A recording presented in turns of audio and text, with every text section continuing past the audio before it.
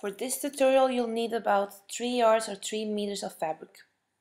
Fold it double and then lay a top and a skirt on top.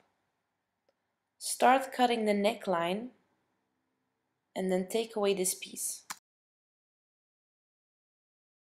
Start cutting the sleeves from the outside until you reach the skirt and start cutting along the line. Make sure you start narrower and then follow the lines.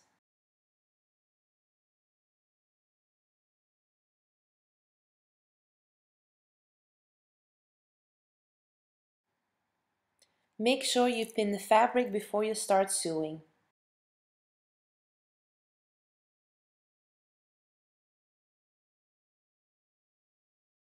Sew along the lines and hem the seams. And that's it. Hope you enjoyed it. Make sure to subscribe for more videos. Want to know what I will be sewing tomorrow? Come and see for yourself. Thanks for watching.